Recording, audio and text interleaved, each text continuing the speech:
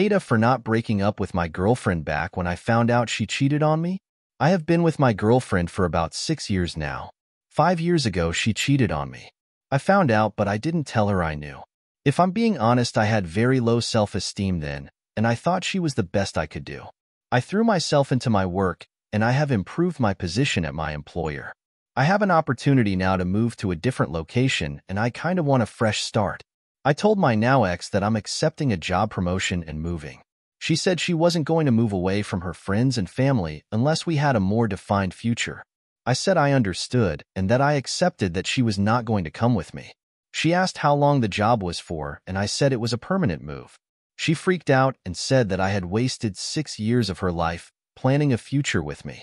I mentioned that it really wasn't 6 years since she cheated on me at her sister's bachelorette party.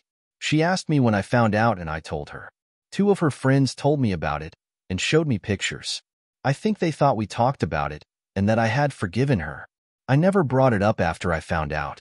I got tested and I was much more careful with our use of condoms. But after I got over the shock of it, I just considered her a roommate I slept with. It was easier to stay with her than to break up and find someone new. She is calling me all kinds of names and trying to get people on her side. I really don't care. I'm moving across the country. I want an outside opinion, though. Was I an asshole? I will state that I paid 75% of all our bills for the last 5 years. And I paid for vacations and gifts. I did fully treat her as a girlfriend. Update. She went nuts. I am glad to be a few states away from her. The ones who said it wasn't a one-time thing might be right. She spent the last month swinging between begging me to forgive her and calling me a worthless piece of shit.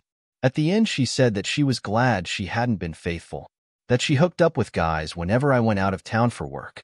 Then she said she didn't mean it and that she was lying to try and hurt me. Since I don't know what to believe, I am just going to assume the worst is the truth. I'm liking this fresh start far away from that drama. Thank you all for the advice.